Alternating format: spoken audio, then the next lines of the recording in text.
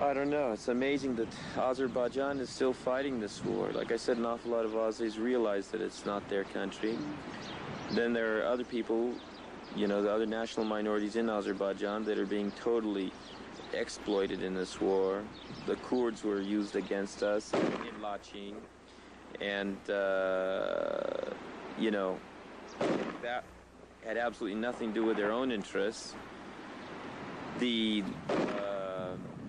Talish and Lezgi nationalities are being used against us. It's very interesting that a very high proportion of the bodies we've recovered, the Azeri soldiers' bodies that we recovered, are either Talish or Lezgi. And we get their passports, so we take their passports off their bodies and things of their other ID.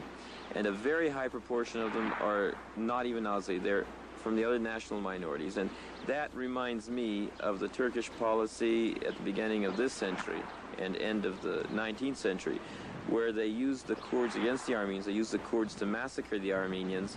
And then once the Armenians were pretty much massacred, they started deporting the Kurds and massacring Kurds. In other words, they're setting non-Azeri national minorities against us in this war, knowing that the more of those youth that are killed, the better for the, chauvinist Azeri authorities. In other words, to get rid of those national minorities. And at the same time, they try to crush the Armenians here. And it's amazing to me that those national minorities aren't more awake. They're not more conscious of what's going on, because for us it's very, very clear what's going on.